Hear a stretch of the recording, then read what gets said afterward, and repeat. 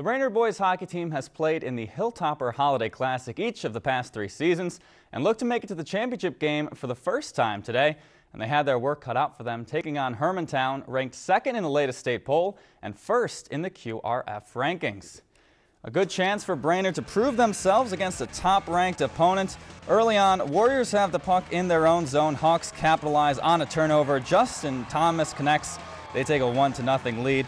Later, Thomas fights for the puck, comes up with it and takes it in. Puck crosses the line before the net comes off.